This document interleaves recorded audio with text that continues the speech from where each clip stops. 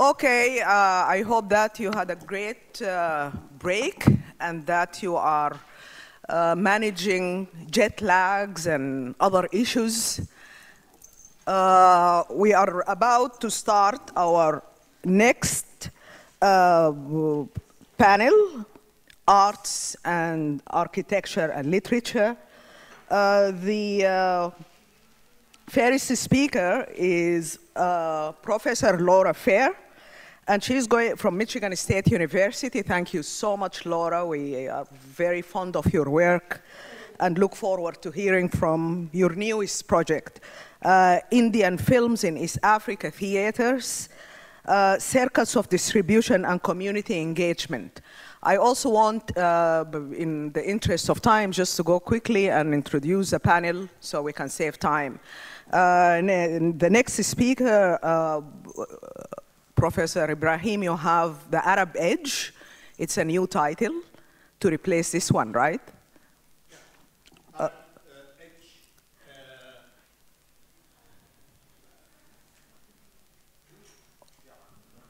Okay, so we will come back to you. I will proceed with The Arab Edge is good enough. Okay, fantastic. We will go to Professor Sikainga, Slavery, Oil, and Abolition in Qatar in the late 40s and early 50s. Then we proceed to novelist, Sudanese novelist, Baraka Sakin, Samhani, narrating Justice and Clemency in Zanzibar. This is something I hope I caught what you wanted to do. And finally, Abdallah Bashir reading of Arab perceptions of the Indian Ocean in the kingdom of women and copulating with the wind. So we'll go to the very end with that. I am very pleased and honored to have Muhammad Shuqair. Muhammad Shuqair, longtime translator for BBC, and he so kindly agreed to provide translation for Baraka Sakin's presentation, as well as for Abdullah Bashir. So much appreciated and welcome, Mr. Shuqair. Okay, with that, we are going to have to wind down by 5:30 with closing remarks by Riza Perbai. Where is this Riza here? I'm sure that he's trying to get here as soon as. And then with our colleague from Washington, Professor Henry Shorts of the English Department. So he's also supposed to be here. Just some housekeeping issues. Immediately after the remarks, we will be heading to the dinner site. I can't adjudicate without going to Hagar. 7, yeah, I'm just escaping with the programs. Okay, so Hagar is going to make, yeah.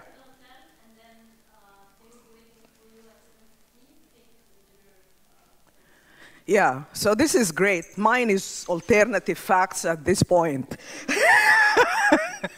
So please, you have 15 minutes, and then we'll have time for Q&A. And hopefully, if you have anything to seize the opportunity to fill in something that you were keen to say, but you didn't get a chance, feel free to do it.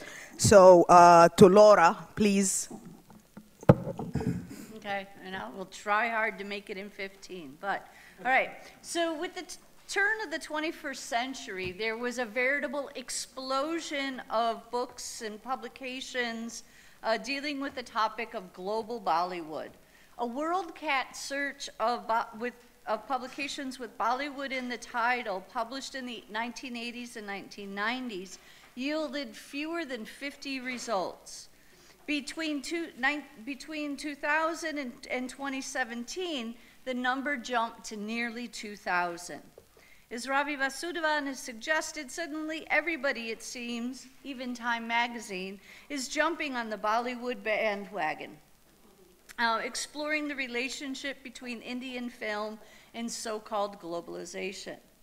By and large, however, the focus of most of these works has been on recent transformations in Indian film, and in particular, the Indian film industry's efforts to reach out to the NRA populations in North America and Europe. But the global appeal of Indian film is not a recent phenomenon. Indian films have been exported and circulating the globe since the first feature film was made in 1913.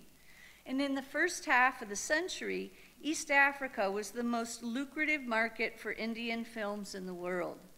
Zanzibar, Tanganyika, and Kenya, I would assert, are where Bollywood first learned to go global. In 1960, Indian films earned 3,320,000 rupees in East Africa. Earnings in Malaysia were close behind, but those in West Africa, Canada, or the UK were less than 10% of their East African trade. Audiences in other regions may have liked Indian films and wanted to see more of them, but they lacked individuals with the expertise, drive, and connections to bring a regular supply of Hindi films to local screens. In East Africa, entrepreneurial acumen and local cinematic tastes coalesced. For much of the 20th century, going to the movies on Sunday to see the latest Indian release was the most common form of entertainment in cities and towns across Tanzania.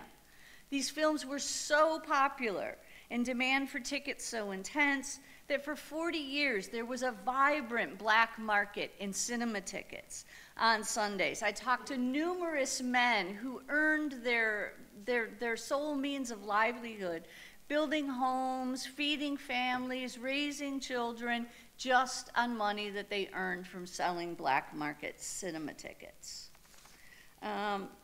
Often, the crowds outside the theaters were so large, and people just absolutely refused to be turned away. So they ended up sitting on soda crates in the aisles or standing for a 3-hour film in order to see it. South Asian immigrants to East Africa were at the core of the cinema industry, but Africans were the bulk of the clientele. So what I want to do is to provide a little bit of an overview of the industry's history today. And if you're curious about why these films were so immensely popular, how East Africans made use of these films to spur debates among their own families and communities, or the social and political importance of movie-going to urban life, I refer you to my just out book, recently released book, Real Pleasures, because I'm not going to deal with any of that today.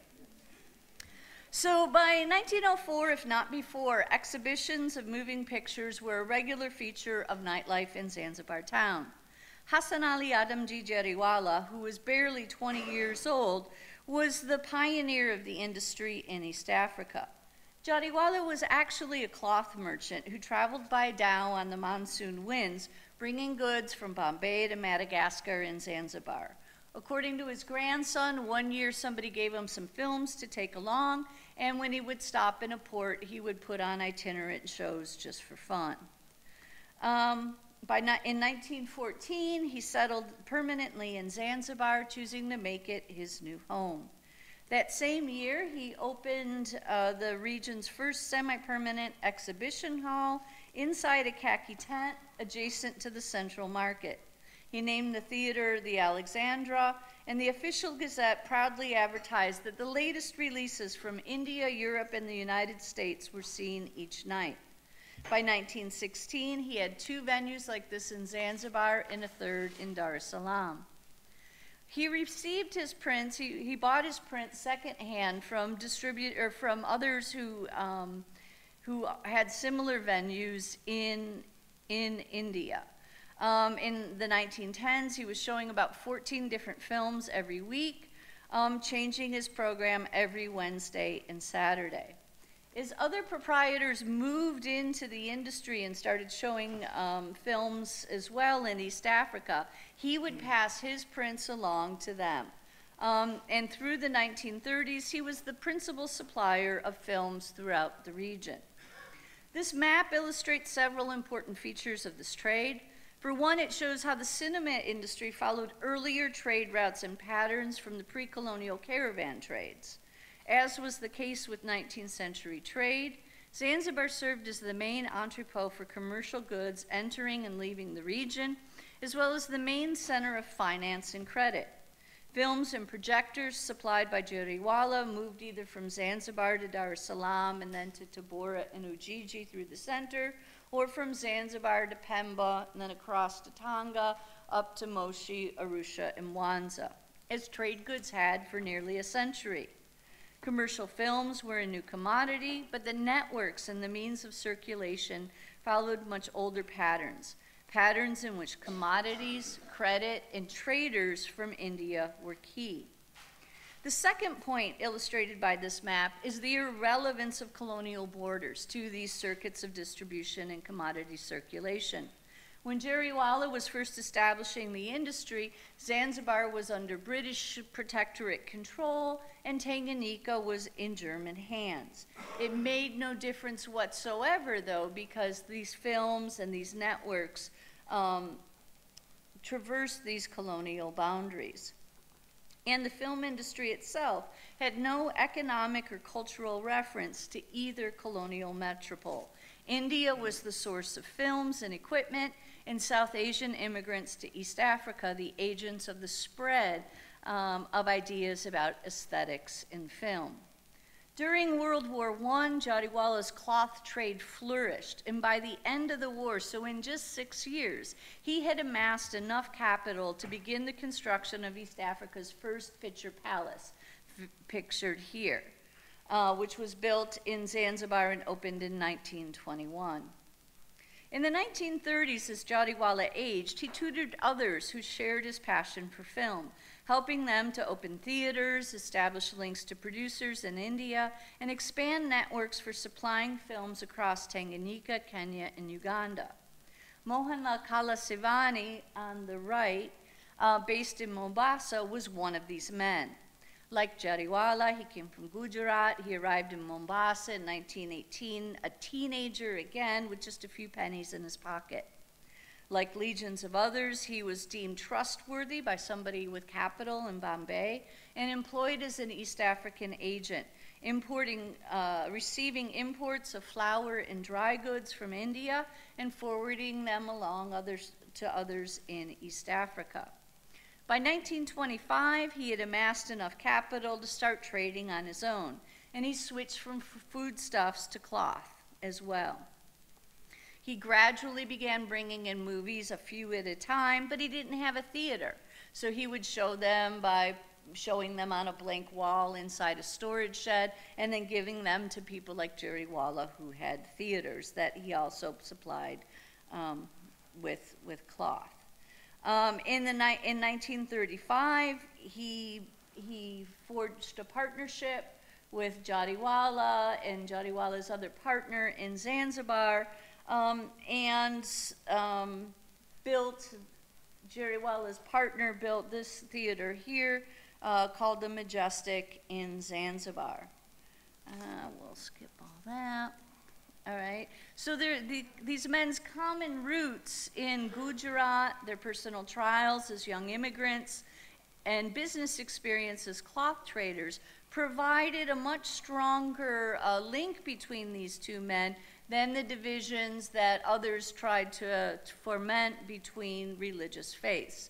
One was a Shia Muslim, the other one a Lohana Hindu, but that made no difference in terms of their personal connections or their interest in film. This continued to be a very common thing in the cinema industry and within the communities that were forged at the cinemas in Tanzania.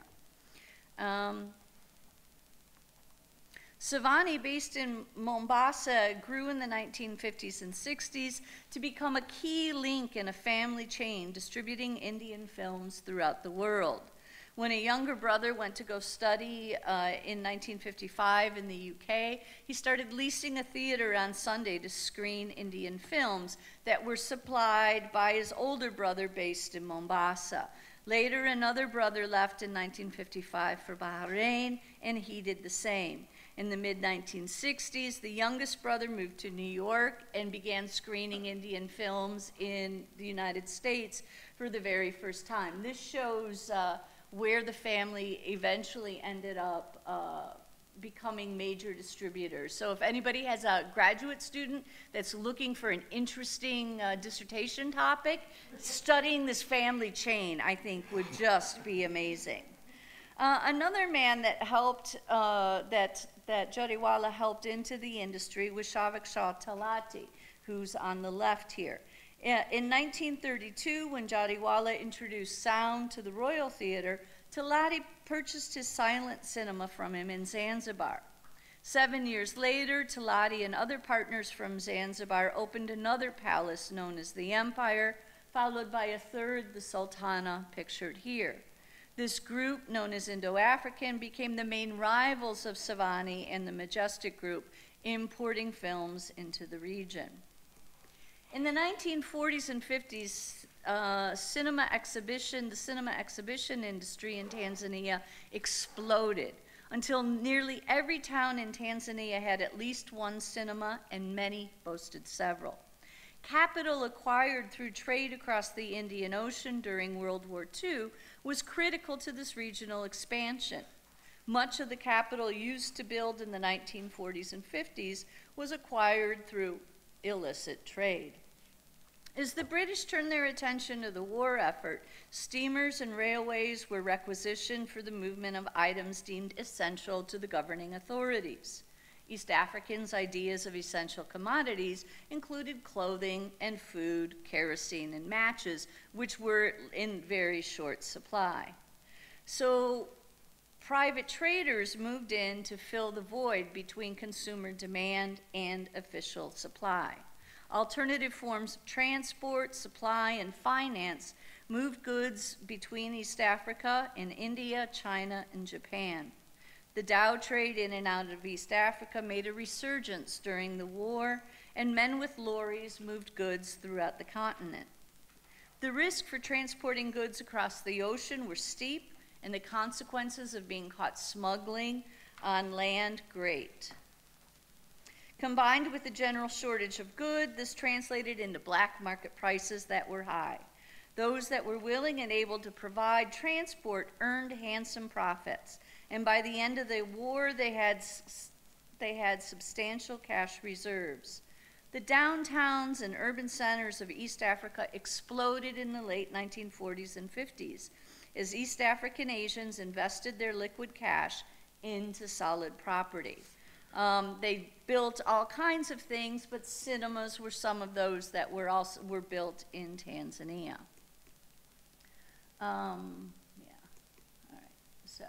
So this map actually illustrates another very important point, is that Tanzania was really fairly exceptional in terms of the number of theaters that were built in the country.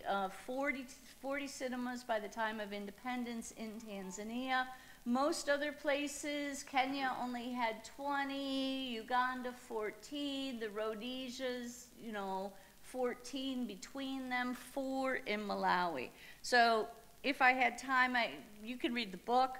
I would explain why that is. But part of it has to do, again, with these Indian Ocean connections. That Tanzanians, that most of the rest of the continent, the first theaters and the major suppliers of films, came out of South Africa. They were built into networks of monopoly control and monopoly capital out of South Africa, and they really determined how the industry developed. Tanzania took a different tact. It was a whole bunch of very small-scale, independent entrepreneurs who built the theaters and who ran distribution. So those 3 I mentioned were the 3 big ones, but there were plenty of others as well. So my argument is that it was this, the plethora of small-scale entrepreneurs really allowed the industry to thrive in a way that it didn't elsewhere.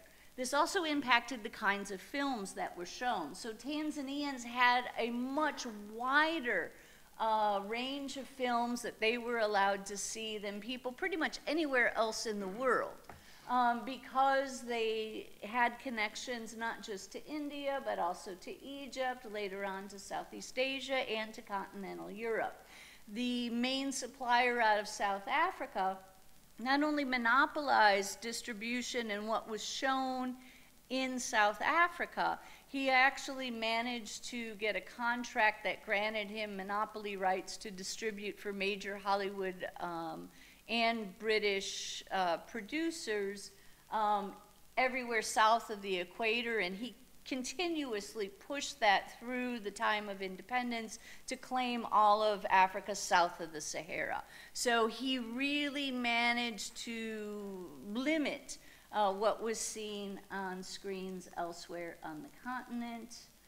In terms of Indian films as well, the power of East African distributors and the local market that gave them access to the best films being produced in India. What the hottest films were always shown on East African screens. And I will stop there, and I think I made my 15 minutes.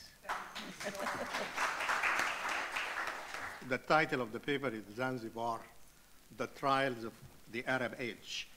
I kind of narrowed the focus of the paper that I was originally trying to write.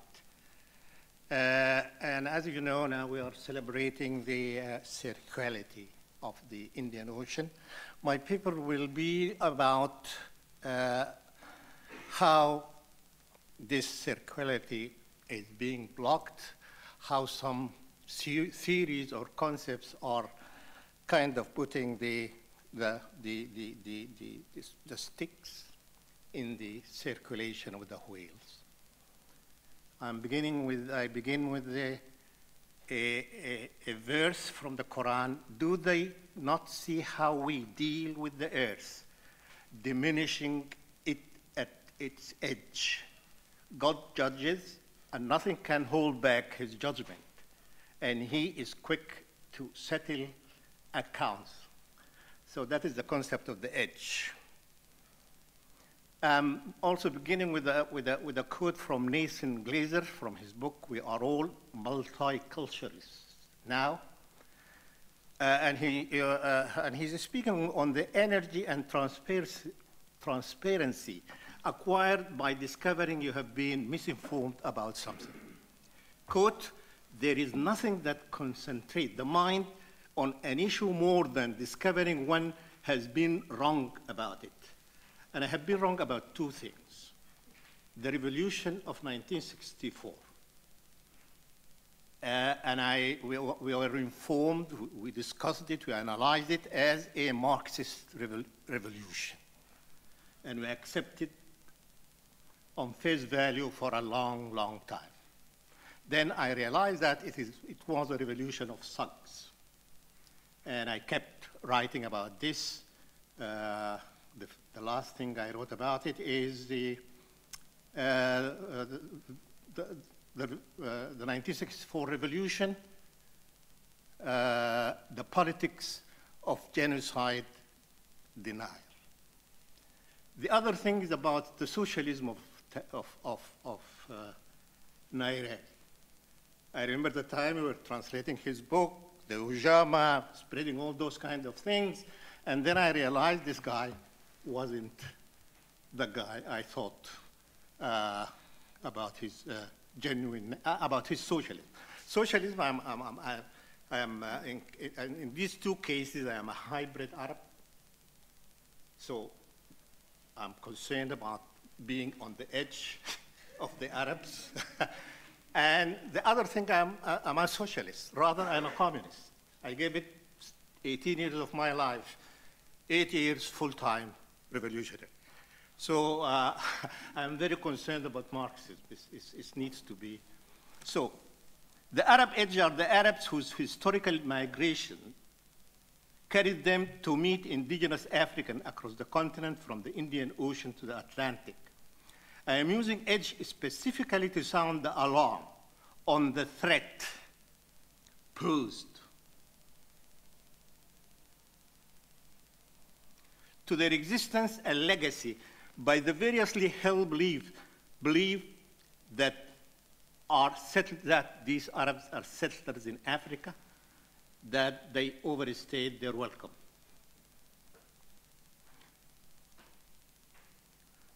The unrecognized, or rather denied, genocide of a quarter of the Arab population in Zanzibar in 1964, so-called revolution, set off the alarm bell of the existential predicament.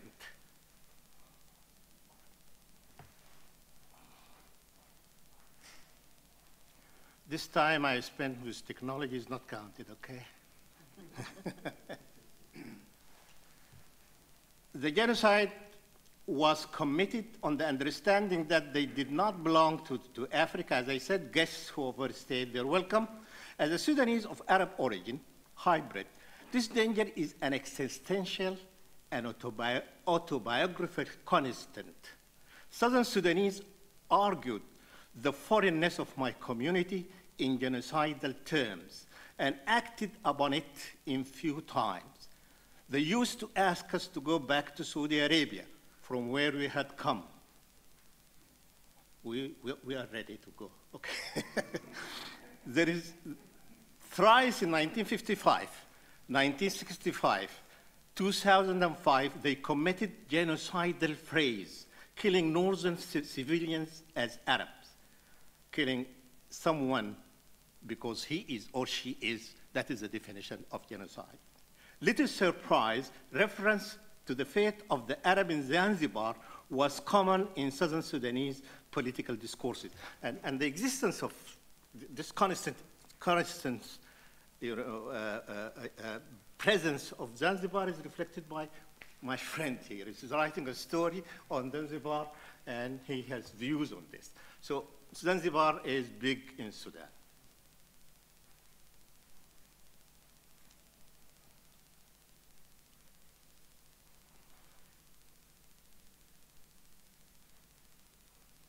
Unarguably, the African Indian Ocean coast was the birthplace of an exquisite experiment in cosmopolitan culture on par with the culture of the jewel of the world. The jewel of the world is Andalusia, as you know. The two legacies of the Arab's age were devastated by forces claiming pristine beauty, oblivious of the fact that pure things go crazy in the parlance of James Clifford, the American anthropologist. The state of the Arab age is elegantly pictured in the Quran. I'll skip that.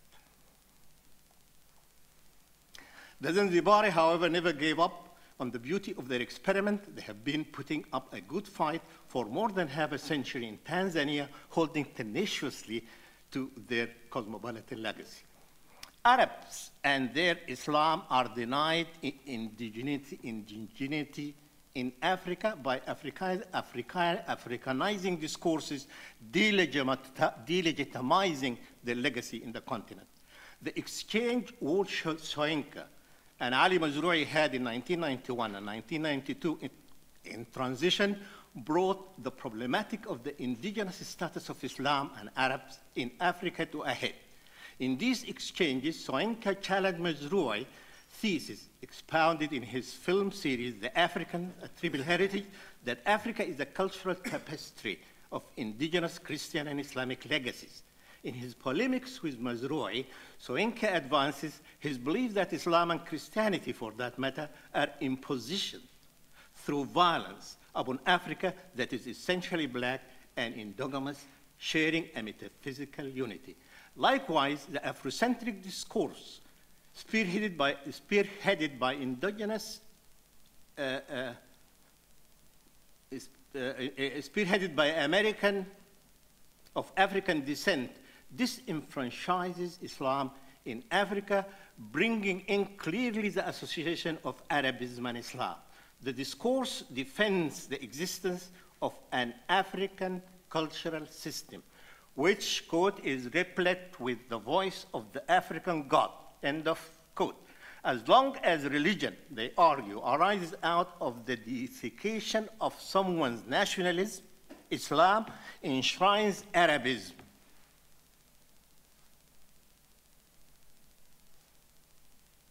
Okay. The prominence of Arabic in Islam, turning one's head toward or performing pilgrimage to Mecca, in this view, are Arab lifestyles reminiscent of European modes of customs and behaviors brought along to Africa by Christianity.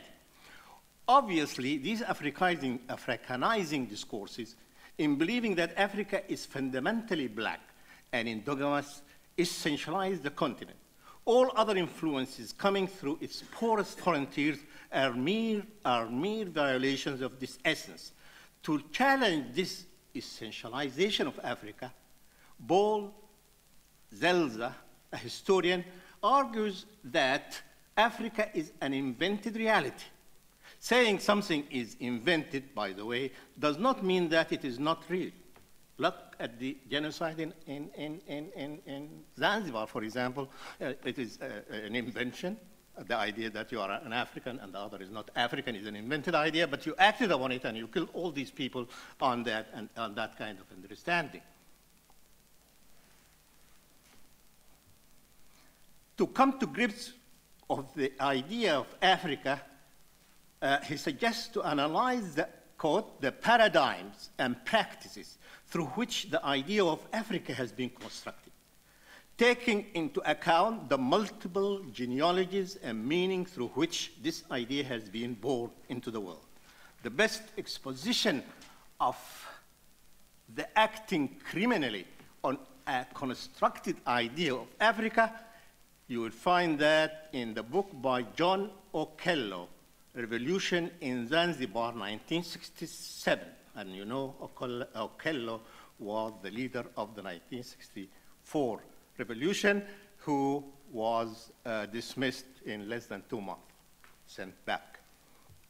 Okay, I'll review 3 forms of what I call nativistic African nationalism, the one that led to the genocide, and the one that propagated by Nyerere. And to save time, I'll begin with Nyerere. If I have time, I'll go to the others.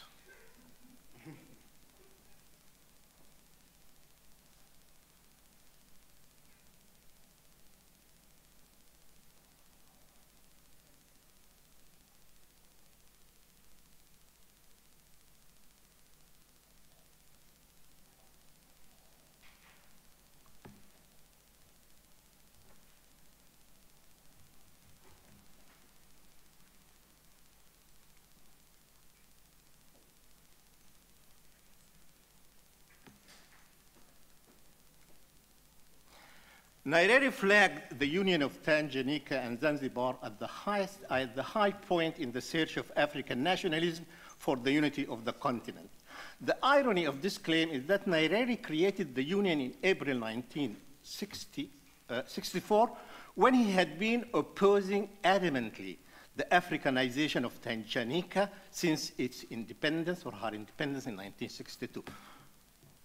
He was rooted in his position of retaining a great number of British and Asian civil servants and military officers and soldiers in the face of a popular movement to Africanize the country.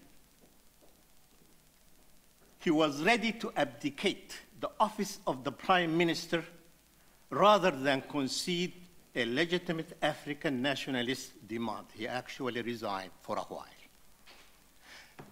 And here you have a debate.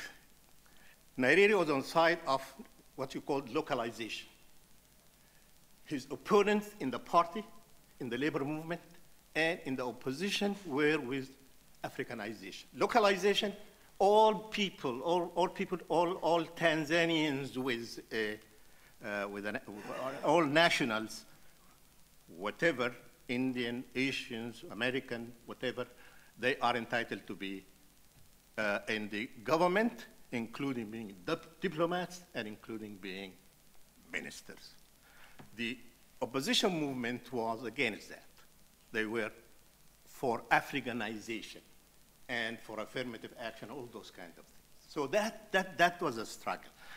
Then came what? Came the Zanzibar Revolution. And then came what came to be known as the Dar es-Salaam mutiny, in which contingents of the Tanzanian army revolted because of Africanization. And the movement of Africanization was wide. So he had to call the British to suppress the revolution, to suppress the mutiny. And after that, he came rather very coup-phobic. And what he did is he dissolved the Labor Federation, he dissolved the opposition parties, and he imposed the one-party system. He entrenched the presidency, he entrenched the party, he marginalized the parliament, and then he established, as clearly said here, an army consisting of members of his youth league. The Dar mutiny has always been represented as a military thing, as some soldiers who are disgruntled or unhappy. It was a major revolution. It was a subaltern movement of the city against Nyerere, and Nyerere knew it, and he acted like that to establish his government, and then he turned to socialism and the collectivization of village and things like that. So in the discussion that we had before, people seem to have given on the city, on the town, and they were looking at what seems to be going on with the idea of the pristine village, the African village. But what Nyerere did is to do away with towns, not because they are evil or because they are parasitical or anything, because they were opposing his regime, opposing his policies, and he could have come to kind of middle of the way with them, but he deleted that. And these subaltern movements were suppressed in all places, in Togo at the same time, in Sudan, and in all these places you have the subaltern movement, trade unions and civil societies in the towns were suppressed by people like Nimeri, like Nyerere, and then they started announcing something like, African nationalism, African socialism, and things like that. So this paper is really about how to continue the cosmopolitan legacy in which the Arab and Islam contributed significantly and importantly.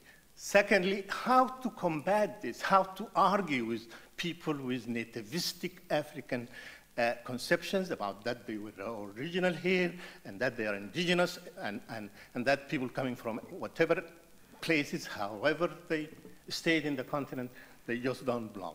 I think the argument of the constructionist that I highlighted here is the way to go about it.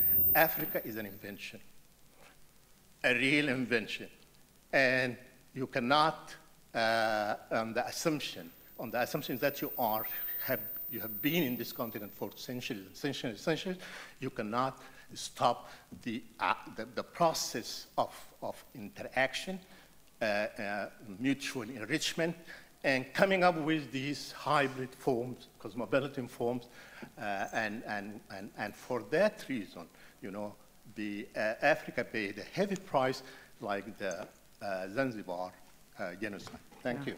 Thank you very much. There is just a slight switch. We will proceed with Baraka Sakin, Samhani, Narrative Justice and Clemency, Narrating Justice and Clemency in Zanzibar. So Baraka, please, and welcome.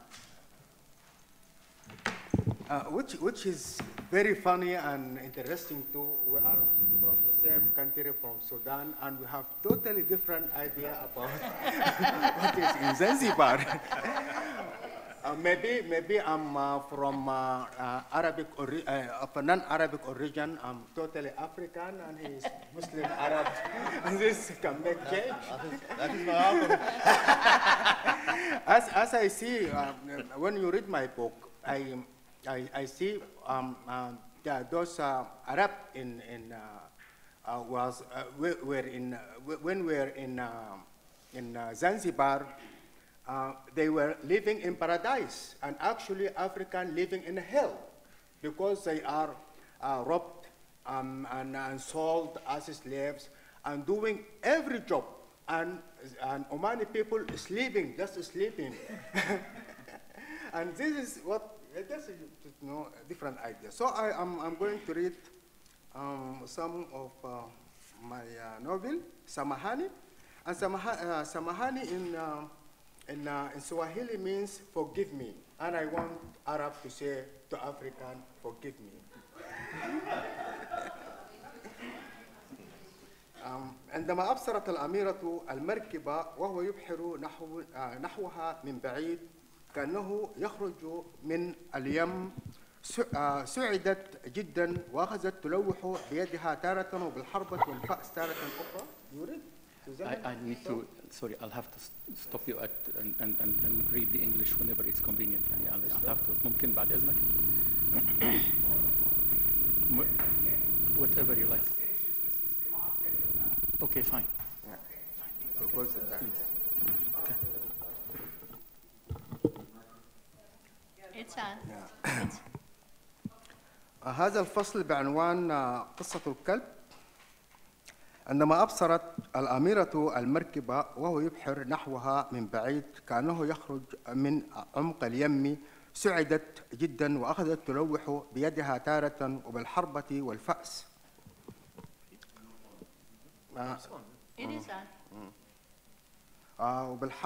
وبالحربة والفأس تارة أخرى تكاد تطير من فرط سعادتها. لم يتأخر كثيرا في العودة، ولو أنها كانت قلقة وخائفة جدا، وقضت وقتها كله تمسك الحربة في وضع الاستعداد لقتال المجهول الذي تتوقع أن يخرج من لجة البحر أو من بين أشجار الغابة خلفها، أو من نداء طيور النورس، أو ينبثق حتى من باطن الأرض مثل البركان، وتحملق في البحر الممتد أمامها مثل بساط قد من زرقة السماء إلى حيث مضى المركب بسندس وموانا وإمبو.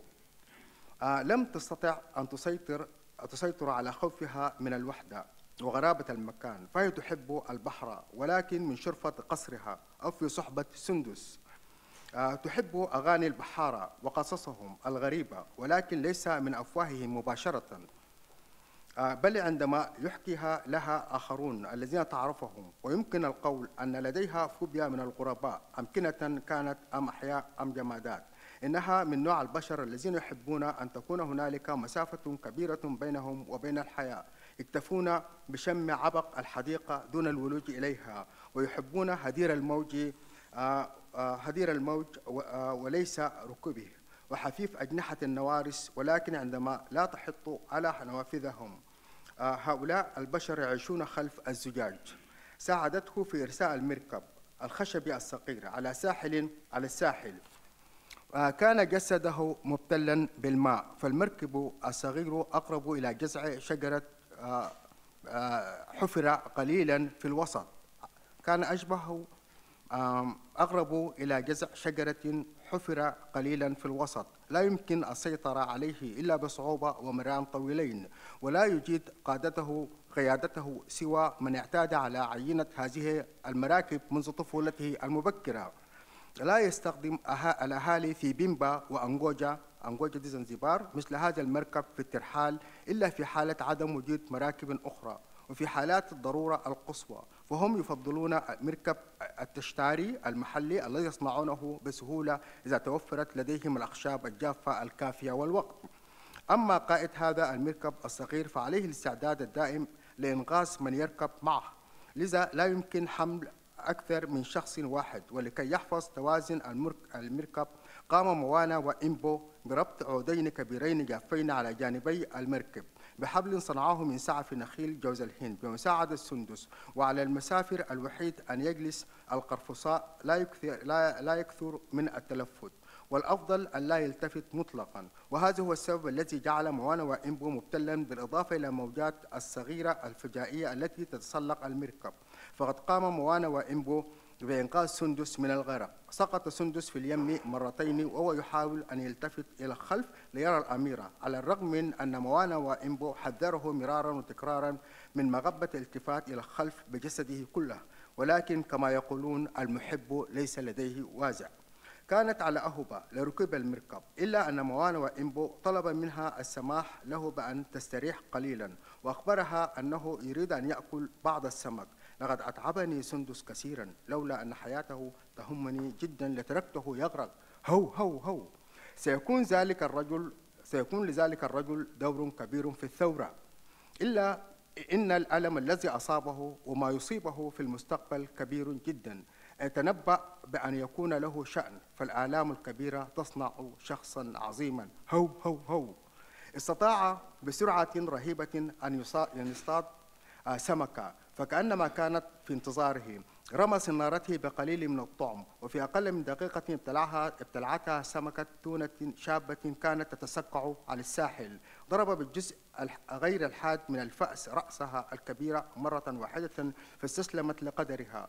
نظفها بمديته الحادة، انتزع أحشائها ووضعها على حجارة الشواء الساخنة الموضوعة فوق الجمر، ناثرا عليها بعض الملح، بينما أخذت في النضج ببطء وهي تخلص جثتها من ماء البحر تسيله. اوكي، باقي 5 دقائق. انا حفوت حاجات اقرا. اوكي، هنا ايوه ترانسليشن. هو حيتكلم معاها هذا الرجل اللي اسمه، هحكيها اذا عشان نخلص. هذا الشخص الذي جاء بالمركب هو يسمى موانا وإمبو، ويعني ابن الكلبة. والأميرة هي الأميرة التي باركها الرب مؤخرا، هي ابنة السلطان سليم بن سليمان سلطان زنجبار. وأخذ لأن مركب صغيرة أخذ حبيبها سندس، هو رجل مخصي خصاه السلطان للجانب الآخر لجزيرة بيمبا، لأن المركب تأخذ شخص واحد، فهو جاء راجع عشان يأخذها، لكن غير رأيه، جاء عشان يعمل شيء آخر. أنا هقرأ هذا الشيء الآخر. أوكي؟ ما يأخذ معه دقيقتين.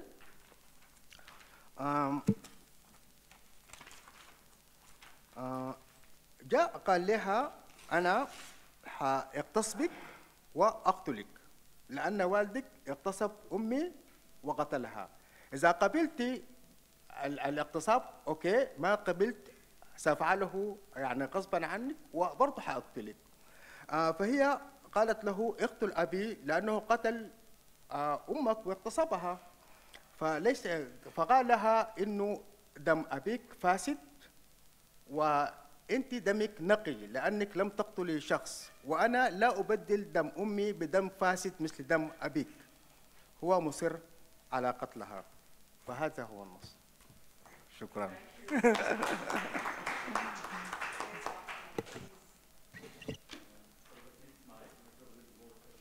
Difficult to explain.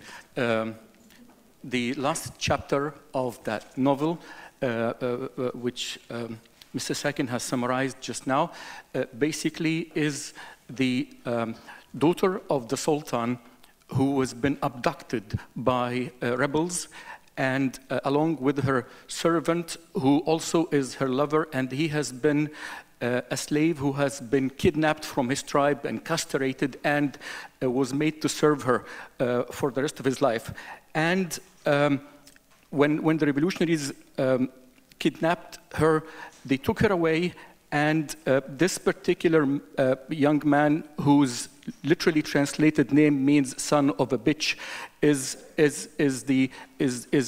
he tells the story of himself to this princess for the first time, because they were, the whole of his village was stormed by slave merchants, and they took everyone, but he was a little infant in a small basket that while his mother, 2 weeks after giving birth, she was working in the field and they oversaw him, they didn't take him away. And he stayed in that basket for a long period of time until the dogs, the bitch of the family that they had, who also had her own little cubs, breastfed him, and for her, thanks to her, he managed to survive and grew up becoming familiar with the dogs and their life. And that's why when he laughed, he sounded like a dog. And when he took her lover and her servant back to the other side of the island, he was supposed to come back and take her as well, but then he changed his mind. He had this very little boat that it was more of like a tree trunk that was carved in the middle, and it was only could take one person plus one passenger, and it needed a lot of practice and to balance the boat. So he came back to take her, but then he changed his mind and he decided, because his mother, who has been enslaved by the Sultan and eventually raped by the Sultan and left to bleed to death, was coming to him every night. And it was more of a possession, kind of, he wanted to revenge the death of his mother. And it wasn't good enough to revenge from the father, from the Sultan himself, because he is a corrupt man, his blood is bad. He wanted to have the blood of a pure person, just like his mother was, an innocent soul that did not commit any crime, that had no sins, but yet she was murdered by the slave merchants and by the father of this princess, who had just a one night with her, and he let her bleed to death, and then he buried her somewhere. So he decided to give that princess the same fate that his mother had, to liberate the soul of his mother that keeps coming into his dreams every night and tells him to revenge her death. So he decided to tell her that I will have sex with you and then I will kill you. This is the only way that I can set the soul of my mother free and let her have peace. She begged and she pleaded for her life, but he refused. She said, it was my father, not me, I'm an innocent soul. He said, we are all innocent souls. And the storm, when the storm blows, it eradicates, it outroots all trees, good trees and bad trees as well. And therefore, I'm not changing my mind, forgive me. He prayed for forgiveness. He said to his grandfather, forgive me, I have betrayed you. He told her, forgive me. He said to even her lover, forgive me, which is Samhani, as Mr. has said. And he shouted as loud as he could. But he did what he had to do to set the soul of his mother free from the bondage that she had after being raped and left to bleed to death in the presence of the Sultan, who even doesn't remember what she looked like. أنا محظوظ يعني أكون دي مترجم محمد شوغير يعني. أنا صغير كنت بسمعه في BBC. Yes, of course, we are very fortunate. We are very lucky. I guess you were talking about Emily Ruta. We'll come back to her soon in the discussion. Now we will proceed with Professor Sikainga. Please. Thank you. Okay, my paper deals actually with the end of slavery in Qatar and in the Gulf in general, but with a focus on Qatar. Basically, I will start with just a brief history of enslavement in the region. The standard historiography of the abolition of slavery in Africa and the Middle East tend to emphasize the fact that slavery in these regions lasted much longer than in the Western world, in the 19th and the 20th, well into the 20th century. And they argue that the reason that it persisted is because it's an integral part of these societies. And therefore, it continued to exist until late 20th century. But as many historians, the problem with this approach is the fact that it denies the agency of the slave themselves or the slave holders, and the fact that there were local mechanisms for abolition, and abolition did occur in many parts of Africa and the Middle East. As Matthew Hopper had argued in his recent book, the persistence of slavery in the 19th and 20th century, especially in the Gulf, is a response to major changes in the global economy and the demand for certain commodities that were produced in this region, mainly pearling and date production, and the fact that these were you have two slave dealing systems, one in the Nile Valley and the Red Sea, and then the East African slave network, and both of them were actually connected with each other. Now, a brief history of slavery in the region. We know that slavery is an ancient institution in Arabia dating back to the pre-Islamic era. At that time, even after the rise of Islam. But the most important fact is that up to the 13th century, the vast majority of slaves in Arabia came from Eastern Europe, Persia, what the so-called Saqaliba, and it's only after the expansion of the Russian Empire and the integration of these regions into the Russian Empire that East Africa and the Horn of Africa became major sources of slaves, and especially after the establishment of Omani rule in East Africa. And in any case, the major source of slaves in the Gulf in the 19th century were East African coast, as well as the Red Sea region, mainly the Horn of Africa, Ethiopia, Sudan, and even the hinterland, including the upper Blue Nile and Blue Nile region. Now, this process led to the development of an important African community in the Gulf, which was recorded by Lorimer in his Gazette of the Persian Gulf. He estimated that, at least in Qatar, slaves formed about 27% of the population, about 6,000 in the early 20th century. Now, we know that in the 19th century, the abolition of slavery became a major part of the imperial discourse, especially in Africa, the notion that Africa is a continent that was ridden with this backward institution, and it became a major part of the argument for the colonization of the continent. In the case of the Persian Gulf, European powers, especially Britain, began to sign agreements with various Gulf rulers, such as Sharjah, Abu Dhabi, Al-Quwain, and even with Qatar, basically making them sign treaties to prohibit the slave trade, piracy, and trafficking in arms. But of course, these treaties had no power because the rulers basically had lacked the power to enforce these rules. They depended on this fragile alliance with various tribal leaders. And it's only in the late 20th century that these rules were applied. Now, the British they adopted an approach whereby they focused on the abolition or the suppression of the slave trade rather than the institution of slavery itself. And the idea was that once you suppress the slave trade, the institution would die naturally. And they adopted the same approach in Africa, as we know that. Now, in the Gulf, the British established several agencies in Muscat, in Sharjah, in Bahrain. And these British agents encouraged, you have a large number of runaway slaves and fugitive slaves who escaped to these agencies. And basically, British officials would give them what is called manumission statements, or waraqat al-'itq. We have an example of it here. Basically, the runaway slave would be asked a series of questions and would be interviewed. And these replies were recorded, translated, and then based on the judgment of the British officials, would be given a manumission certificate. Now, the problem with this approach is the fact that, one, it focuses mainly on runaway slaves, which is a certain minority of. Second, the fact that it emphasized physical cruelty as the main criteria for granting manumission.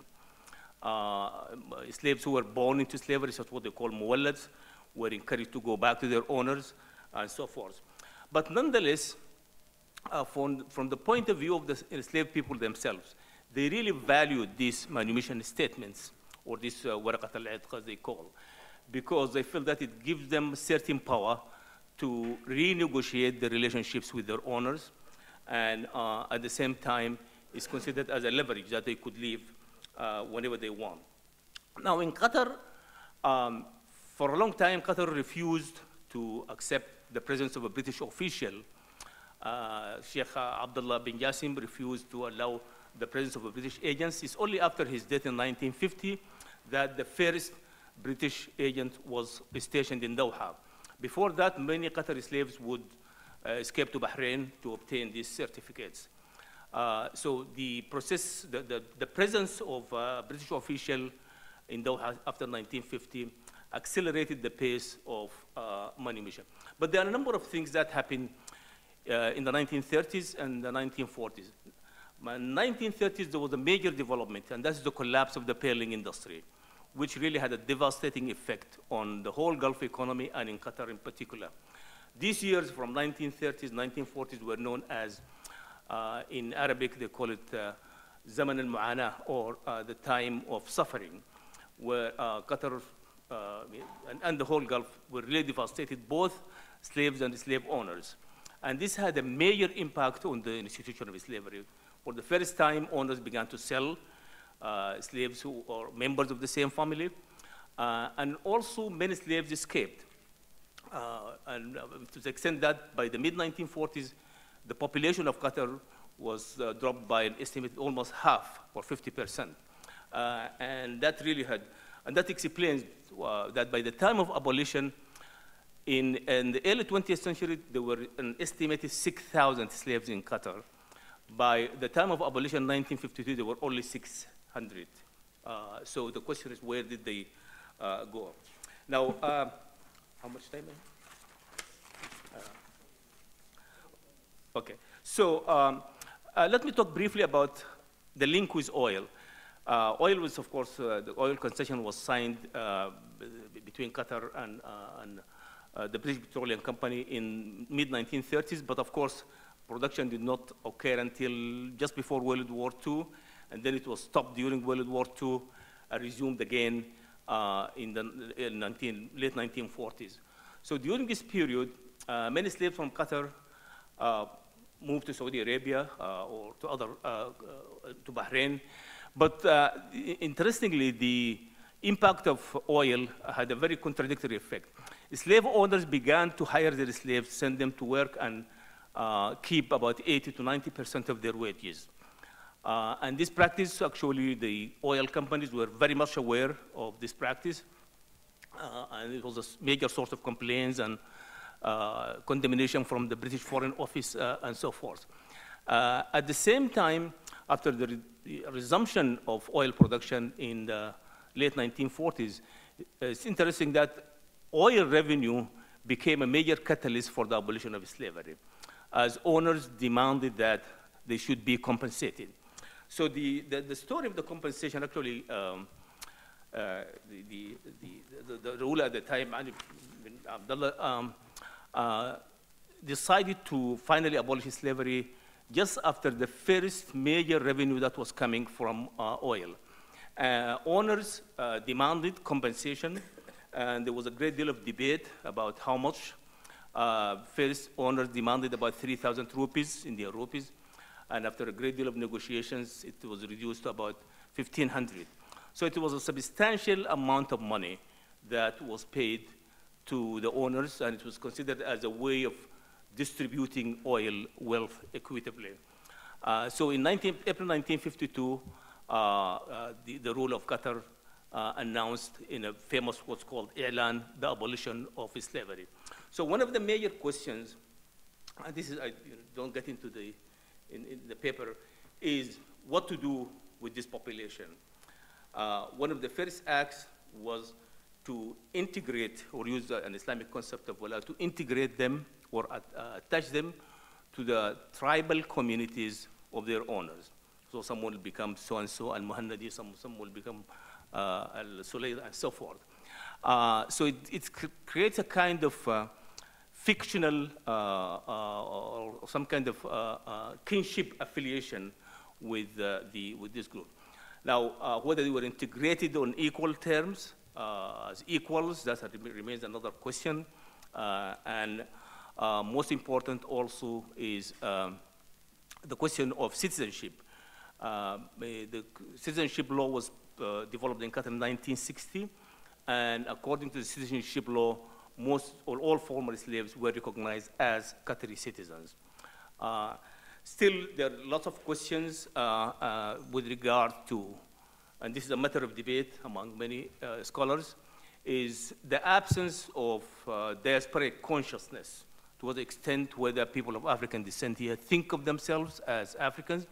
And I think oil also has something to do with it.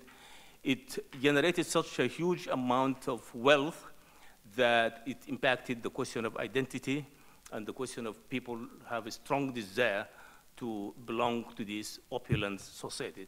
So to conclude, I think the abolition of slavery or end of slavery was a product of many factors, including the changing political economy, the action of the slaves themselves and the slave owners, and to some extent, maybe humanitarian pressure. Thank you. Thank you.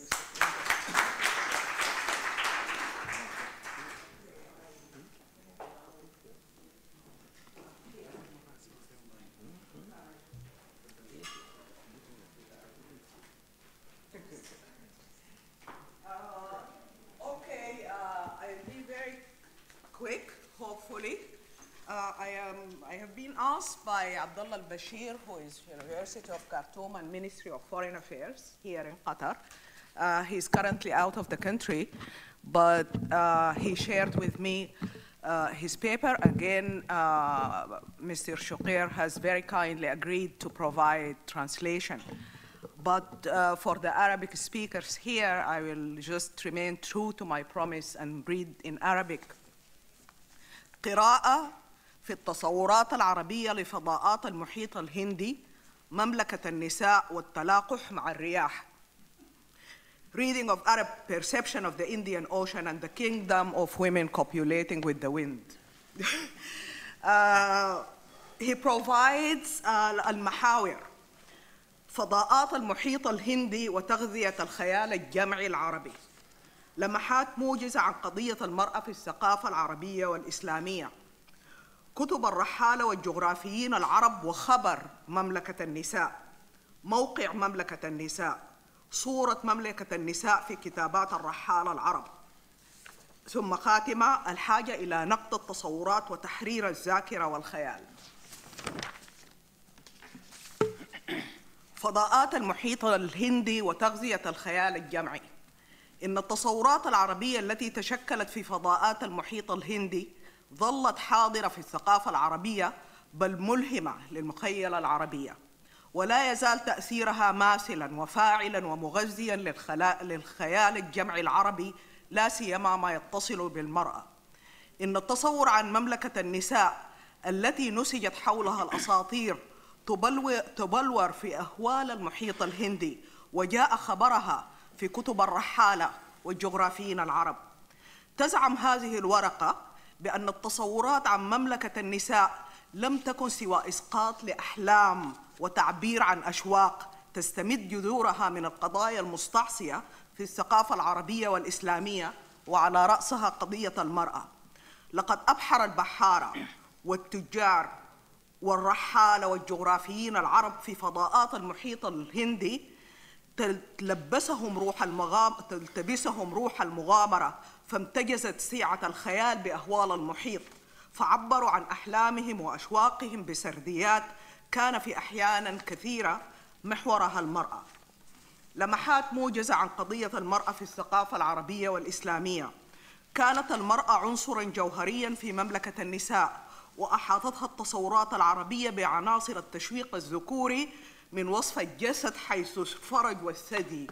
لقد ظلت المشاعر تجاه المرأة في الثقافة العربية مشاعر متناقضة ومتداخلة، ففي الماضي البعيد هناك وأد البنات، دفن البنت حية. كانت البنت توأد حية لأمر من الأمرين أو لكليهما معا، أما خوف المضايقة في الرزق الضيق أو خوف العار.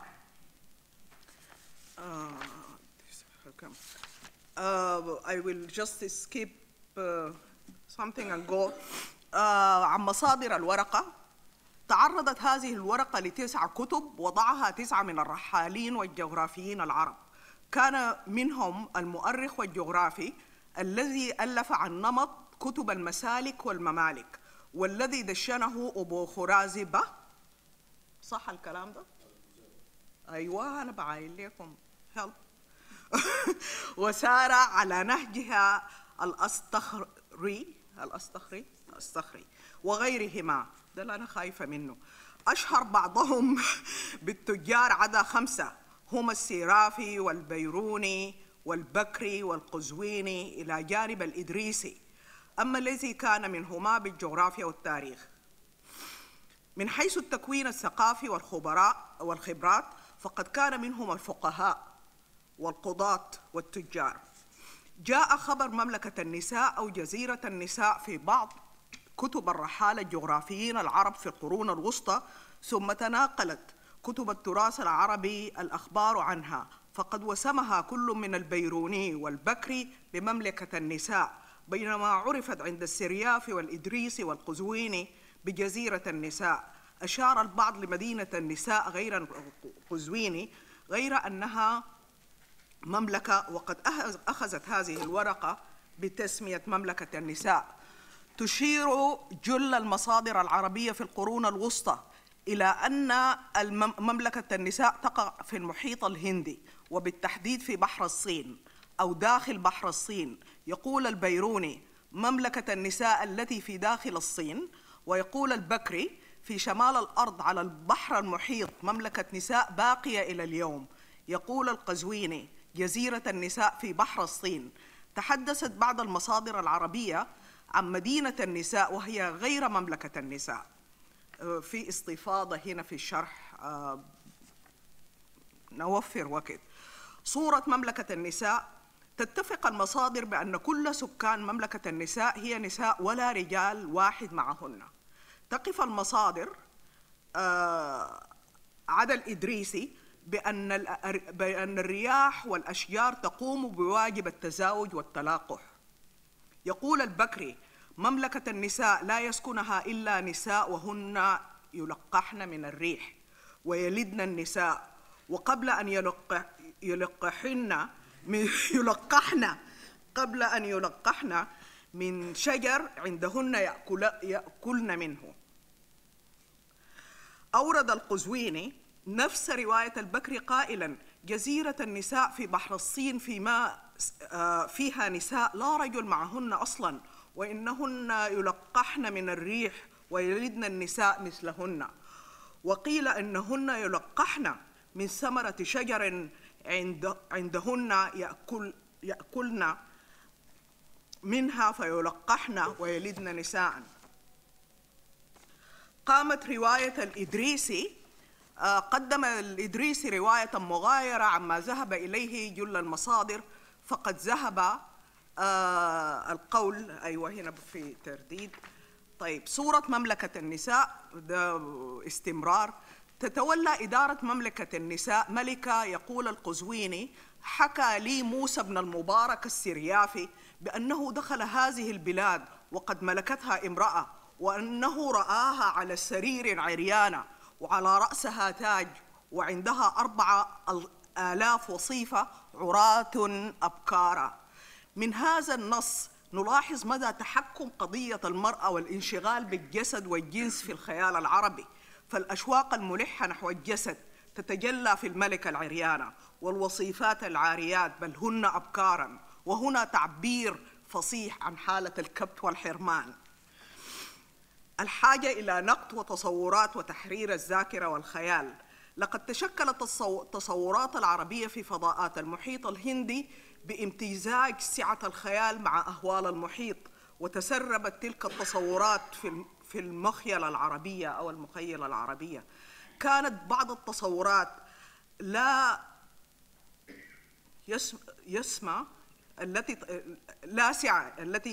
سيما في غلطة إملائية التي تتصل بالمرأة هي تصورات نابعة من معضلات في الثقافة العربية والإسلامية، استطاع الخيال العربي أن يعبر من خلالها عن أشواقه وعن حالة الكبت على شاكلة مملكة النساء.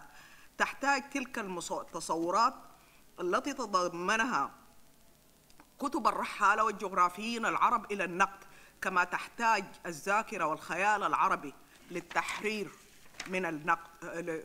للتحرير الذاكرة والخيال. إن بعض تلك التصورات ساهمت على نحو ما في تغذية المخيلة العربية بالجنوح إلى الخيال والخرافة والابتعاد عن الواقعية والعلمية في الثقافة، وربما ساهمت في التدهور الحضاري على نحو ما. هناك الكثير من المعضلات لا سيما فض الكبت التي لا يتأتى علاجها بغير التطوير، وهذا أحد التحديات التي تواجه الثقافة العربية والإسلامية، التطوير في التشريعات والقوانين تجاه المرأة. إن تطوير في مجال التشريعات الخاصة بالمرأة هو أساس التجديد والتغيير الشامل والجذري الذي يقود إلى مساواة بين الرجل والمرأة التي تؤدي إلى أنسنة الحياة. شكرا جزيلا. How long do I have, madam? Just, yeah. Okay, Yeah. because you skipped a few slides, so Yeah, I just, yeah, you okay. can just, okay. The Indian Ocean perception feeding the collective Arab imagination. Arab perceptions formed on the Indian Ocean remained omnipresent in the Arab culture, inspiring to Arab imagination, its effects still feeding the collective Arab imagination, especially in regards to women. Perceptions about women's kingdom that was material for legends were crystallized in the adventures of the Indian Ocean and were mentioned in the books of the Arab travelers and cartographers. This paper claims that the perception about the kingdom of women were no more than an expression of dreams and desires that take their roots from the difficult issues in the Arab world and Islamic culture, particularly the women's issues.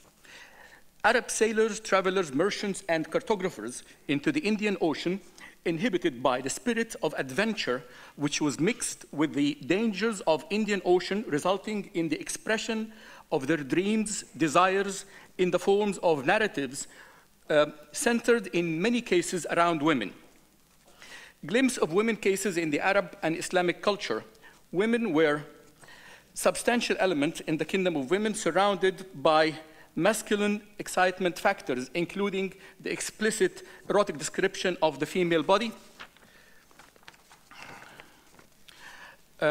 Feeling towards women in the Arab and Islamic culture remained intertwined and complicated, as there used to be the custom of burial of female babies in the old Arabian history. Female babies were buried alive for two reasons: the fear of poverty and the fear of shame.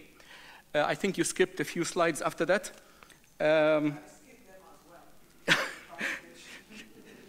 Okay. Above all, in the Arab perception, women are the keepers of lineage. Islamic legislation related to women and family have continued to be a source of controversy up till today, especially the issues of equality between men and women. That is why the Arab imagination remained preoccupied with women and their contradictory feelings about them. Women's issues continue to be the main issue in the Arab world today. Then there are some quotes, and the Qazwini 1203 to 1283, Al-Idrisi 1100 to 1166, who were more interested in geography and history. In terms of their culture, background, and expertise, they included scholars, judges, and merchants. News of the kingdom of women on the island of women are the sources of this paper. Location of the women's kingdom. Arab sources indicate that it's in the Indian Ocean, the China Sea, and in the China Sea. And this is different from the city of women, which is in the Atlantic coast of Morocco. It's not the same as the kingdom or the island of women. The image of the kingdom of women in the books of the Arab voyagers and cartographers, all sources indicate that they were impregnated through the wind and trees. Al-Bakri said they were impregnated through eating from a certain type of trees. And Al-Qazwini says they only give birth to females. The image of the kingdom of women in the books of the Arab voyagers and cartographers, Al-Idrisi said there were two neighboring islands, one for women and one for men. And he said that men travel to women's islands every year in spring for about a month. The descriptions indicate dream fantasies and the unfulfilled desires and sexual repression, with no mention of a certain place or time, all taken from the position of women in the Arabian culture. This was apparent especially in the description of the queen's duties and the control of the kingdom. As told in the Qazwini that Musa bin Mubarak al-Surfi said he went into the country and it was owned by a queen whom he saw lying naked in bed with a crown on her head, and she had 4,000 virgin maids. From the text, we can see how they were obsessed by the women's body and sex in the Arab masculine mentality. The need to critique the imaginative perceptions and liberate the memory of the imagination. These Arab perceptions were formed in the space of the Indian Ocean by the blending of the imaginative with the dangers and adventures of the ocean. These perceptions have slipped into the Arab mentality. Some of these perceptions, especially those related to women, have risen from deep issues within the Arab and Islamic cultures to signify Arab imagination's deprivation, repression, and lust as expressed in the kingdom of women. These perceptions require critiquing, just as the Arab memory and imagination require liberation. Thank you.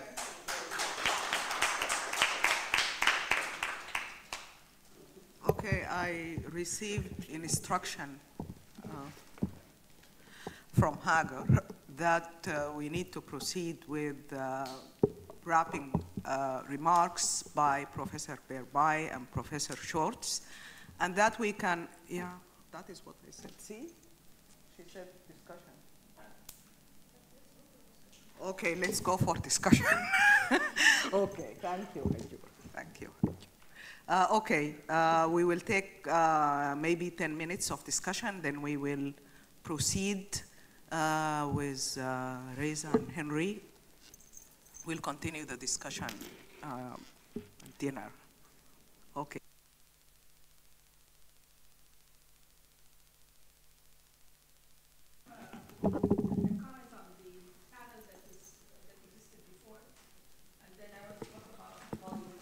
Yeah.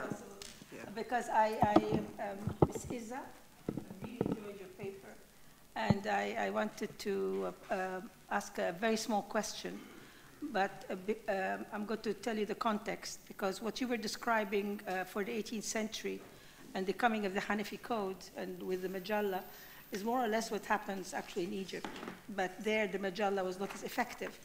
But what I call in my work Hanafization of law, that takes place at that time comes with Ottomanization. In the case that you're talking about did not. Also the fact that, and that's my question, because you indicated that the Shafi'i law existed before, and that even though the Hanafi code was superimposed, the Shafi'i code continued to function. And that is the question I have. How? Did they amalgamate? Did it continue to be in practice as urf? Were the codes changed, or did they remain? So you had the Hanafi code being introduced and more or less codified like the Majalla, but at the same time, the Shafi'i law was continued in practice through the courts or just as urf? It's a small question, but I really would love to get an answer to that. Okay, please, this is an excellent question. Try to be very brief in your response because we are under time pressure. And then go ahead and ask us. You can actually discussion. send it to me. I will do that. Because it's probably very big, but for me Oh. it's important. Yes. Fantastic. Oh. Any, Okay, sorry. Regarding Bollywood, can you possibly just very fast explain the fascination that you described for us, finding these movies all over? I can tell you in the Arab world, they're so popular now that on TV they've Arabized them. Yeah. I don't know if you've been watching them, but I actually watch them. They're a lot of fun. I mean, they're beginning to defeat the Turkish movies, which is very hard to do. I mean, the series. So you actually have series coming in. So what are the themes that made Indian films spread so fast, you know, right from the beginning, especially at the time of formation when they began to be popular? What made people in East Africa like Indian movies and at the same time like, you know, movies coming from Egypt and from other places? So if you can point out 2 or 3 themes or at least lead us to understand that, it would be a marvelous thing. Thank you. okay, sorry. Laura, if it's okay, we'll take just a few questions and then you can just respond. Johara. My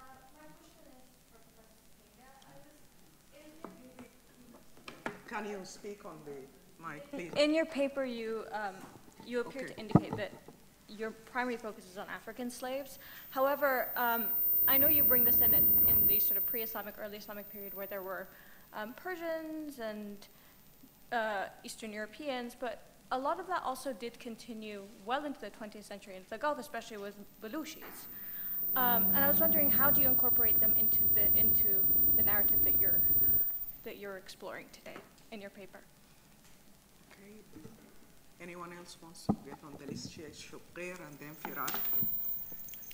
My question is to Mr. Sakin about the novel. It's a wonderful novel, and I enjoy it.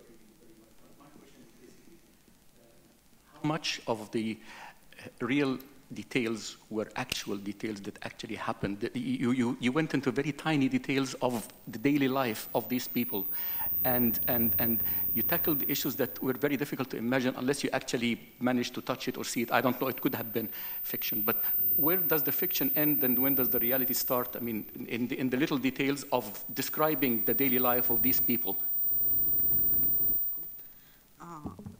Firat.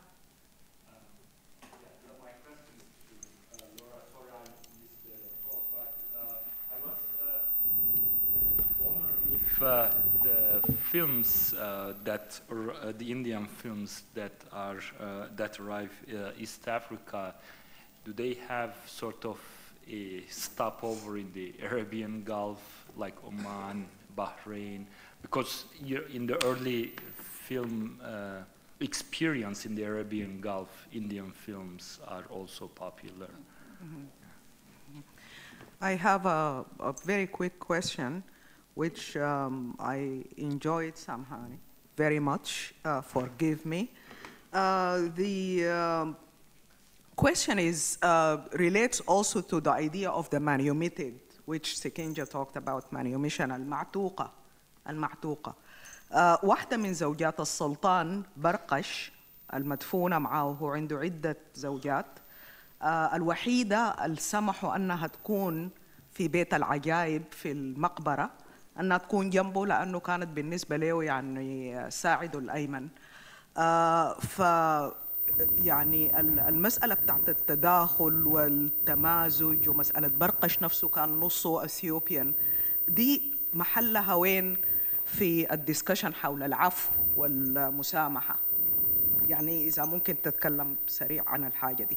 My question was that Sultan Barqash, who is buried in Unguja, I happened to visit the cemetery, and next to him was his wife, who was his, was a concubine, and he married her, and she gave birth to a lot of children who became, heirs to his throne. The fact that she was the only one who was buried next to him was said. There is no way for us to verify. But it was said that in his wasiya, or in his will, that he wanted to be buried next to Ma'tuqa, or the manumitted. And that there are several schools for girls called Al-Ma'tuqa. Now they changed it recently. But where is a place for a conversation in this very mixed web of relationships, and especially with Barqash himself being half Ethiopian? So where is a question of Africanity and Arabism, and are these mutually exclusive categories? That was my question. Any other? Okay.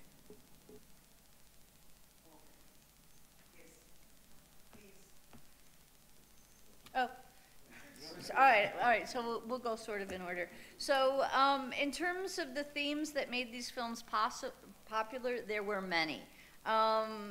Issues in terms of family, patriarchy, the desire for marrying for love versus arranged marriage, all those sorts of themes resonated in East Africa. Class divisions were also really prominent in Indian films. I mean, not so much today, but in the 50s, really through the 80s, those were very prominent themes: political corruption, That also resonated very widely with East African audiences. Another thing that's really important is the visual style in which the films were told, so that you did not actually need to know Hindi in order to understand the film, although many people saw so many Indian films, they swore they could speak Hindi. And I'm nobody to say that they cannot. The music was also immensely popular, so the songs, I mean, the cassettes, they would release cassettes of the songs ahead of time to try and build interest in the films, and everybody, even if they couldn't actually speak Hindi and have a conversation, could sing these songs. They were translated, especially there were artists in Mombasa in particular who translated these songs into Kiswahili, not like a literal translation, but played off of them, riffed off of them. And I guess the thing that is also really made them popular was that they were full of things to debate. People went as multi-generational families to go and see these films on Sundays, and not everybody agreed with the films, not everybody liked the same characters, but it gave people things to talk about, and that was really, it's that interaction and that debate that people really, really liked. They did not stop off in the Gulf. They went direct from Bombay. I mean, the boats might have stopped off in the Gulf, but the films did not. But later on in the 70s, the Gulf becomes a really important, it really starts to supersede. East Africa is the most lucrative market. That's later taken over by Canada and the UK. But no, they didn't stop there first, yeah.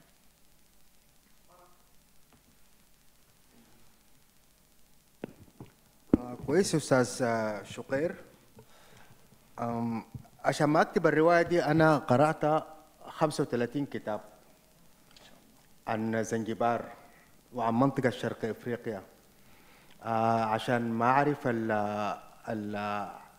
الحياة الاجتماعية في فترة 200 سنة سابقة، وعشان أعرف نوع النباتات في 200 سنة كانت كيف، نوع اللغة اللي كانت بتستخدم، اللغة السواحلية نفسها، وحياة الملك، وحتى رسائل الملوك في كل هذه الفترة لدي في البيت. لكن عندما كتبت لم أكتب الأحداث كما هي أو حدثت، لكن طبيعة الأحداث. هتلاحظ أنه في ملك واحد طوال هذه الفترة، في الحقيقة في مجموعة من الملوك كانوا موجودين، لكن هو عمايلهم نفس العمايل، تكرار، كوبي بيس يعني. فسيب خلته ملك واحد. يحدث كان بيحدث نوع من يخص الرجال، يعني إخصاء للرجال خصي أو كده. فالحدث الموجود هذا يعني ما حدث، لكن موجود إنه كانوا بيخصوا، أما القصة هي كلها خيال. لكن بيحدث هذا عادة في تلك الأزمنة يعني. Can I translate this? Sorry. I have read more than 35 books on the issue, stretching for more than 200 years of history, and the actual novel is a fiction, but the events of history have been repeated by various kings, and it's more or less the same actions, like castrating slaves. This has been taking place for over a number of years by many of the sultans and the kings. I decided to put it all in one novel by one particular sultan, and it is not different from what the practice has been all along those 200 years. The story itself is complete fiction, but the history behind it is real. Thank you.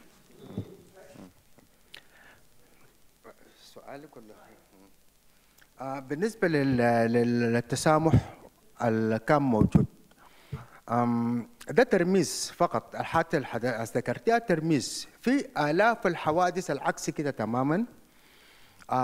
حتى الكتب، في بعض الكتب اتكتبت برعاية السلاطين العمانيين وموجودة حاليا، وحتى في واحد من الكتب كاتبه واحد ألماني، لكن فيه تزوير غريب جدا جدا. يعني مثلا على سبيل المثال بيحكي هذا الألماني عن غزوة قام بها تيبوتيب. تيبوتيب ده مشهور، سموه تيبوتيب من إنه جبخانة. ايوه، ودي كاتبه برضه تيبوتيب في مذكراته، مذكرات تيبوتيب كاتبه بالسواحليه وموجوده حاليا ترجمت. عندما غزا هؤلاء الافارقه وصفهم المؤلف الالماني، قال عندما غزا الوحوش المتوحشين، وصفهم بالمتوحشين. يعني ده الاديب الكاتب الكتاب بيصف الافريقي انه متوحش، وانت غزيته شايل اسلحه وبتقتل فيه، وطلع انه المقتول ده الضحيه هو المتوحش. يعني لغه زي دي حتى موجوده في الكتب، زائد انه الكتاب كاتب اهداء للسلطان. فكتب زي دي مزوره كثيره جدا جدا في التاريخ العماني، يعني موجوده في مساله زنجبار. لكن انا اعتمدت خاصه انه اتاكد مما حدث في زنجبار ليس من الاجانب المرشيين، لا، من العمانيين انفسهم. يوجد كتابان مهمان جدا جدا، كتاب مذكرات اميره، ودي بنت السلطان اللي هربت مع الالماني التاجر لبرلين، كتبت مذكراتها، وفي 3 كتب، كتاب اصلي يعني ما في الكتاب الالماني والعربي. You talked about her earlier, Rita. Yes. Of the recorded history of this part of the world that has been fabricated and falsified because it has been documented by Western historians who have been mainly paid for documenting the history in a particular way, in that version that pleases the king or the ruler who actually pays them to record the history in that way. I depended on different sources written by the Omanis themselves, and that includes the memoir of a princess and other memoirs by local people.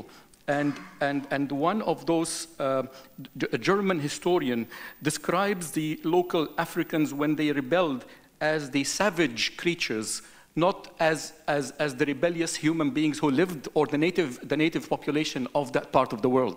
And that shows how history has been twisted to serve a particular purpose. Okay, thank you. No, that's okay. We can continue later. Yeah, I am very satisfied. Okay, very quickly, to your question. Yes, of course, in the 1940s, 1950s, once the supply from East Africa stopped, the main source of slaves became Baluchistan, and even people of African descent in the Arabian Peninsula, especially in Yemen and those areas, and which is very clear in the Manumission Testament. So what does that mean? Some apologists for Middle Eastern slavery would say that it's colorblind. No, actually there are racial hierarchies within the slave population. For instance, Baluchis and Ethiopians are considered as good concubines. They are, and you go to ancient writings, Nubian women are considered full of grace and elegance and that sort of thing. So you have these racial categories at the bottom of which you have, African slaves. Okay. So can we just thank you, Sikainga, very much. Reza? I've been asked to be brief, and thankfully I will be. I should say, first of all, thank you very much to the organizers for asking me to make some closing remarks, and also offer my apologies to all of the speakers. Unfortunately, I've been running in and out because apparently even at a university, administrative work outweighs education always. I also should say that I am a South Asianist by training, a historian of South Asia. I study Islamic thought and institutions in particular in South Asia. So a symposium like this has been very eye-opening. And my comments, therefore, are largely restricted to, once more, anecdotes and observations. I recently traveled to Zanzibar for the first time, in fact, just a month ago. And so those of you who are old hands at Stone Town will obviously know what thrall and wonder I got to experience walking the streets of this incredible UNESCO World Heritage Site. As I was listening to the talks which I was happy enough to attend, much of what I saw was actually given a context that simply being a traveler or a tourist in a place simply doesn't give, obviously. For example, when Professor Meyer was speaking about the manner in which Indians, and particularly Goans, were involved in the photography of the late 19th century, and in fact taking photographs for a European market and so on, I was immediately struck by the impressions I got when at the old dispensary, a perfectly Victorian building designed by a South Asian Muslim architect, right? So on the other hand, just listening to the talk on Indian movies, I was struck by the fact that we're talking about cinemas and so on that are not owned by Indians, but ultimately are specific to Gujaratis. That we're talking about Khojas, and we're talking about Memons, and we're talking about Boras, and that you know from the names themselves, you know from the manner in which they are ultimately representing themselves in various ways in this very far-off context from their own homeland. All of this is to say that ultimately, as a specialist in South Asia, what I found most interesting and enlightening about this symposium was the ways in which it in fact highlights some of the weaknesses in South Asian studies or area studies more generally, by really drawing home the point that within area studies we become very, very focused on small, local, micro issues and miss the big picture in various ways, miss the manner in which the areas that we study are actually connected to a much larger world that is highlighted ultimately only if you start looking at the kind of connectivity that we've thankfully heard about in this symposium. On the other hand, and my last comment would be that we also, I think, given my work as in Islamic thought and institutions, one of the ways in which this symposium has also shown us, when we're looking at a broad connected space like the Indian Ocean, the importance of those who do look at minutiae, who do look at the smaller issues, and who point out as a result the localities involved, even when we're talking about the larger connections that that are very much apparent to those who study them. So all of this is ultimately to say thank you all. Thank you for organizing this talk, this symposium, and thank you all for coming to speak. As I said, for one of us who is ultimately an observer and a learner, it was a great educational experience, and I hope that we'll have many more such occasions in the future. Thank you. In just a couple of moments, some of the institutional frameworks that make possible this work, and both at Georgetown, DC, and Georgetown, Qatar, SFSQ, and some other places around the world that our work may resonate in, were we to extend it and deepen it, and indeed make the conversation as large as the map indicates, because being here in the Gulf, we tend to have a somewhat Gulfo-centric vision, perhaps, of the Indian Ocean, with some significant exceptions. But I began my professional career, it just occurred to me, in the Bay of Bengal, which is also the Indian Ocean. And now my work as a Gujarati filmwala takes place in the Arabian Sea, which is also the Indian Ocean. But today we're in Doha, of course, which is another piece of it. And then when I go home to North America, just how profoundly we are affected there by the immense movements of people from the African and Indian continents who necessarily cross the Indian Ocean to come to those places.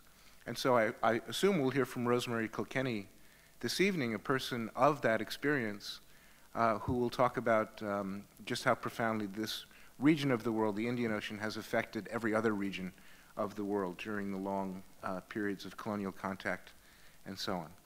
So just very briefly, what's happening at Georgetown, Washington is that we have a brand new program called the India Initiative, which is a way of bundling faculty and resources on the region to synergize work.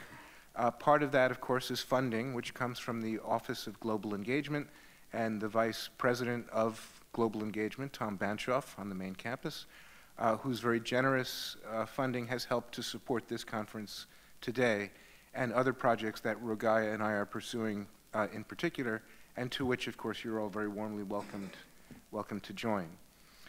So that's ongoing on the main campus in a way that we can sustain and continue some of this work. Specifically, this year's grant funds 3 meetings, one of which is today.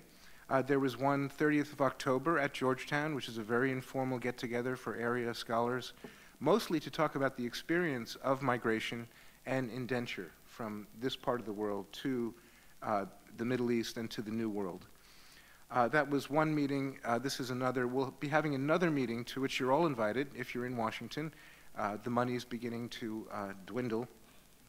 This will be early in April and is specifically devoted to creating a Washington, D.C. area network of India Ocean scholars. So both people with the experience of migration and indenture, as well as scholars working on the region. This explicitly is a collaboration with Howard University, the historically black college in Washington, D.C., and will be held around the occasion of the Asian Studies Association meetings, which will also be happening in D.C. So we'll be drawing on these rich resources and institutions of regional studies to try to put together a combined working group. So those are the 3 meetings funded by the Global Engagement Grant. We had one very high-profile meeting at Georgetown during the fall, which featured Abdul Razak Gurna, the novelist, as well as Antoinette Burton and Isabel Hoffmeyer, all very important scholars of the dynamics of the region. So it's happening on the main campus, and that's probably good news for us here. There are some centers around the world that I've been visiting and attending events concerning the region. One is McGill University, has a very prominent Indian Ocean Studies. McGill University in Montreal. They're hosting a conference on pirates and brigands at the end of May that I'll be attending. The University of Edinburgh, of course, in Scotland, has a very major center for the study of indenture, run by historian Crispin Bates and his ongoing projects, and Marina Warner, I should add, who really wrote the first history of Indian indenture. Very vibrant, dynamic research center there, also hosting many conferences around the world. The University of California, Davis also has a very active Indian Ocean Center, and it's been very rich discussing with those people, especially migration into North America, where they are located. So those are some places that we can be in touch with. At the annual conferences I mentioned the Association of Asian Studies, the annual South Asia Conference at Madison, and also the upcoming ECSAS Conference, that's the European Conference on South Asia Studies Association. Indian Ocean topics are making more and more frequent appearances, and I think there's a real sense of a growing interest in the region, and especially in the cross-regional and interdisciplinary nature that is necessarily engaged by this sort of work. Okay, finally, well, I mentioned that the Indian Ocean includes a lot of places and has vast extensions in both time and space. I mentioned the indenture dynamic, and I think I'll just leave it at that. The couple things that we need to keep going, I believe, are, of course, further funding, Dean. We always need... And thank you so much for being here. It's very generous of you to give your time and your presence. Further funding student and faculty exchanges, including in-country and cross-country interaction with those folks, databases, and some sort of resource center. I'm so glad you've put together a website from last year's conference. We continue to build the resources on the site, including bibliography and maps and so on and so forth. And I think my time has very much elapsed, and now it's time to begin the celebration. So thank you very much for the conference, and to all of you for coming.